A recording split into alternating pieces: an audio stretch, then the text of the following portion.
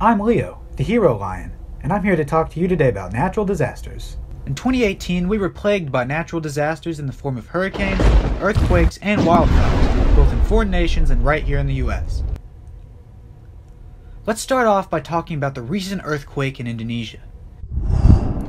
The Sulawesi earthquake in Indonesia was a 7.5 magnitude giant, spanning over a 60-mile radius and triggering an 18-foot high tsunami in the Indian Ocean. Sadly, with this earthquake, there were also over 2,000 confirmed deaths.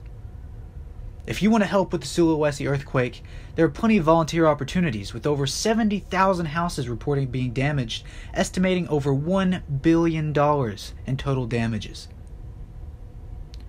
If volunteering doesn't sound like the right thing for you, there are also plenty of aid and assistance opportunities through charitable organizations such as World Vision, Humanities, and UNICEF.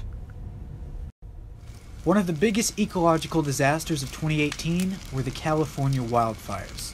The Camp Fire in Northern California wiped out an entire city known as Paradise. It killed 85 people, making it the deadliest in California history. Another 11 people were also reported missing. It burned over 150,000 acres of land, destroying over 18,000 buildings in the process.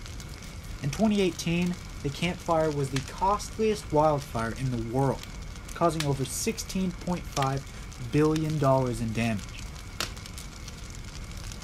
There are plenty of aid and assistance opportunities for you to take part in, including donating to the American Red Cross, the California Community Foundation Wildfire Relief Fund, California Fire Foundation, and Caring Choices. Here are some additional tips on how to stay prepared.